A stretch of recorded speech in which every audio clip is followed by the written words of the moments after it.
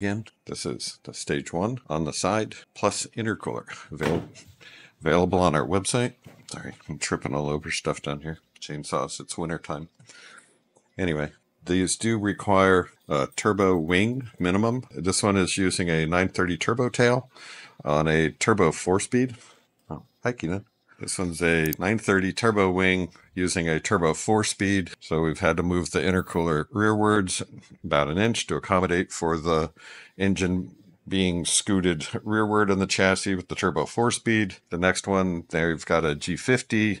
The engine is forward 1 inch, so the intercooler can move backwards 1 inch to accommodate that. If you're running a Kramer wing, DP wing, extended wing, any of those, the more the merrier, the bigger the wing, the better.